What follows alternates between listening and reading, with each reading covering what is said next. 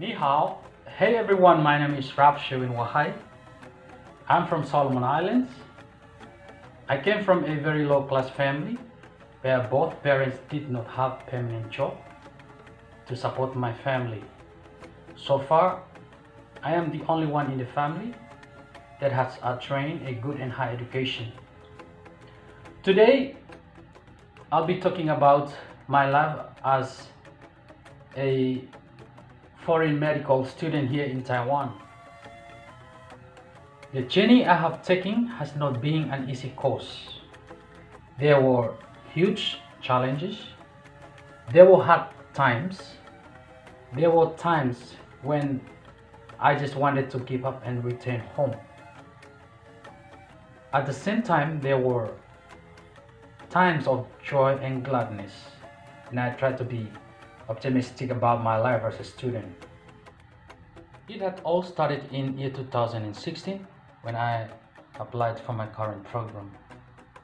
Much to my delight, I was accepted to study medicine in Taiwan at I-shou University School for International Students. The program is called Baccalaureate since those who have had their previous bachelor degree are eligible to apply. It is 4 years program, 2 years of theory and 2 years in the hospital for clinical rotation. The dream to become a doctor has been part of my life since primary school. I took a little turn in different direction a few years back to study marine science. But I was eventually given this chance, a second chance, to accomplish my goal to study medicine. Today, I'm so pleased to have been able to study medicine, as I would now be capable of offering my assistance through the practice of medicine. Medical school can be a challenging for everyone, with a high demands on time, the pressure of managing an ever-growing body of information, and the need to constantly manage multiple responsibilities. Our first 2 years of medical school were a mixture of a classroom and a lab times. We took classes in the basic science such as anatomy, biochemistry, microbiology, pathology, pharmacology, and we also learned the basics of interviewing and interaction with the patient. Our third and fourth years was spent in the hospital or the clinic, where long hours were spent with the patients, and the skills and the knowledge we have learned in the classroom were put to the test. As part of my study, my teachers would always emphasize on history taking, as 70 to 80% of my diagnosis come from the interviewing and interaction with the patient. They would encourage me more on the patient-physician communication as one of the important elements, whereby a rapport is built between me and my patient, and to gain patient trust and to be able to get all the relevant information. As a student, there have been challenges I have been through during my studies. I soon realized that as a Marine BA graduate, making a transition to pursue medical career was not going to be an easy task. I remember in my introductions with the medical profession that whenever doctors would ask me about my previous degree, I would always say, for my previous degree, I learned how to speak with a fish. Now I'm learning how to speak with human beings. I remember experiencing really tough time during my first week of lecture that made me want to go home so bad. The medical terms used by the professors were quite new, and I was finding it hard or tough. Nevertheless, with many prayers and encouragement from my families, things started to get better and I could move with much progress forward despite the challenges. I remember I would spend 80% of my time, study time, just to get used to the medical terms.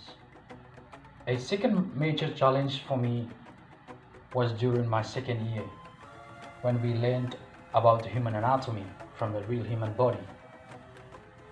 Human anatomy is not an easy subject as one would imagine, and in order for me to qualify as a medical doctor, I would have to know the whole human anatomy with their normal functions.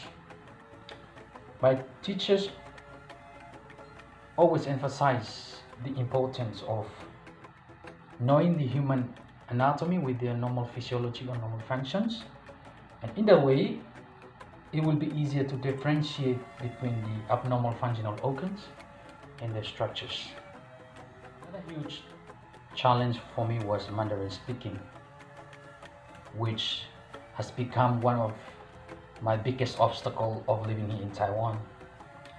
I find it a bit hard to communicate with my patient, especially when it comes to history taking and visiting my patient every day. So most of the time I would have to rely on the residents and the nurses for translation between me and my patient. Living far from home as a foreigner is quite challenging, to say the least. And this is especially tough when there are family issues back home. My first of these personal attacks started even before I left my country. My beloved father passed away a week prior to my coming. This definitely put a lot of pressure on me, especially throughout the beginning stage of my studies. I would occasionally want to just go home or return to my home country so that I could take care of my family. Up to this point, I had gone through challenge after challenge in the last 3 years, and I have managed to pull through.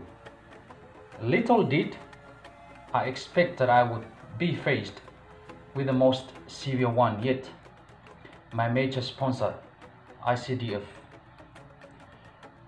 In September of this year, as I was embarking on what I thought was going to be my final year of medical school or medical studies, political tie between Taiwan and my country, Solomon Islands, were cut. I was informed that my funding would come to a halt by the end of January 2020. From then, my situation started to deteriorate quite fast, and I was forced to make a major decision about my studies on what to do next.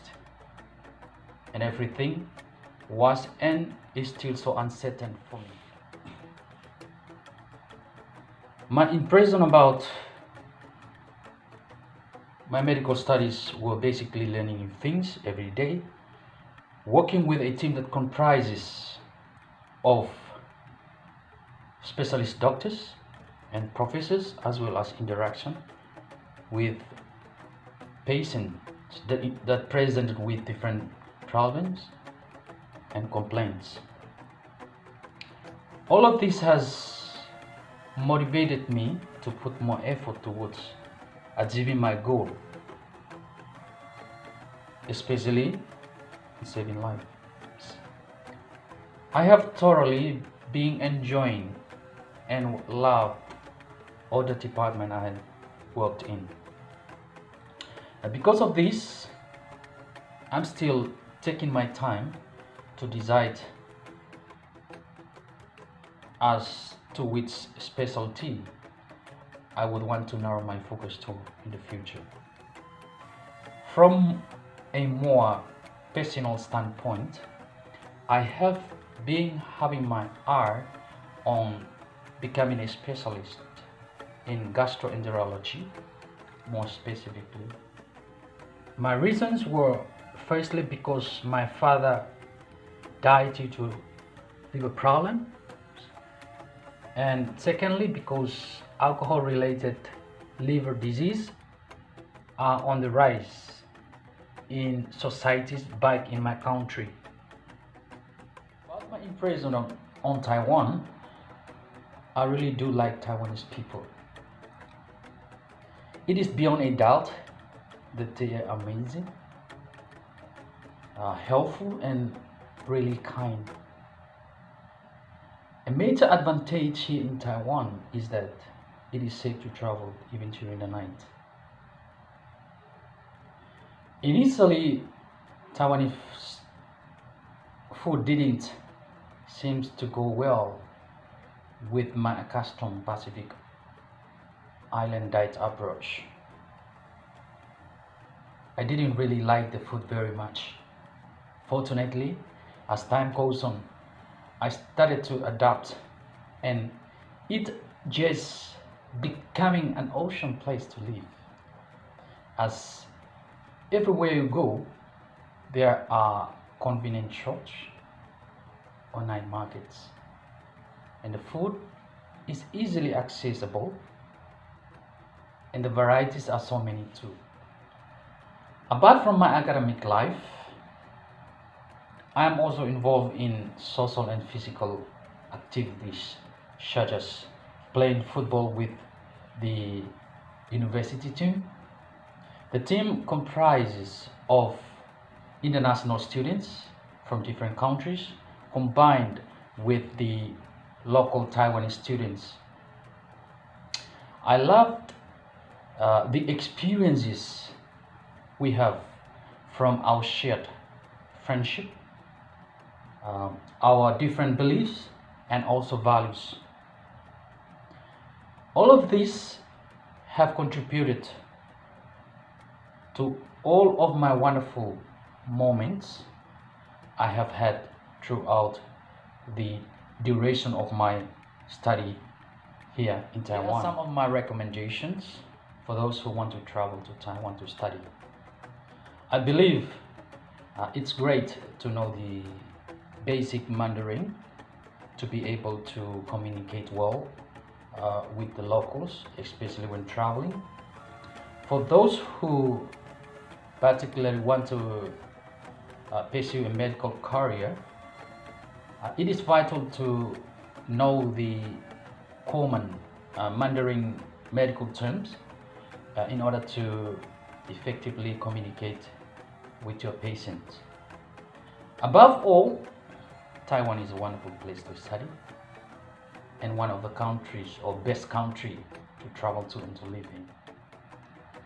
Lastly, I would like to acknowledge my major sponsor ICDF for sponsoring my 3.5 years of academic study here, and also a word of thanks to all my great teachers, Smith's Office, Educational Department, Ida Hospital, and all my friends for the great support you have rendered towards my academic study here in Taiwan.